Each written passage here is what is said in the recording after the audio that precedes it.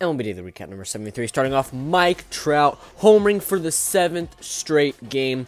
He is on absolute fire right now, but that was not the best part of this game, because in the 7th inning, Andres Jimenez supposedly hit by the pitch Terry Francona. Once it checked, the umpire will not let him get the review. He ejects him, and Terry Francona is the most fired up I have ever seen him. And then the home plate umpire won't let Ryan Tepera throw his warm-up pitches.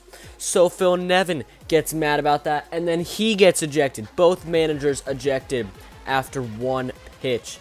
Crazy right there. Guardians win 5-4. Francisco Lindor crushing this one in the bottom of the 9th inning. A little too late, though, as the Cubs beat the Mets 5-2. Dodgers, Diamondbacks, Mookie Betts crushing this one deep to left field. It's a 3-run homer. Dodgers win 6-0. Bo Bichette is on fire right now with a go-ahead home run right here. Blue Jays win 3-2. How about Framber Valdez throwing another quality start? This one is a complete game. Astros win 7-0. Josh Jung, the rookie, crushing this one to left field. That one is gone.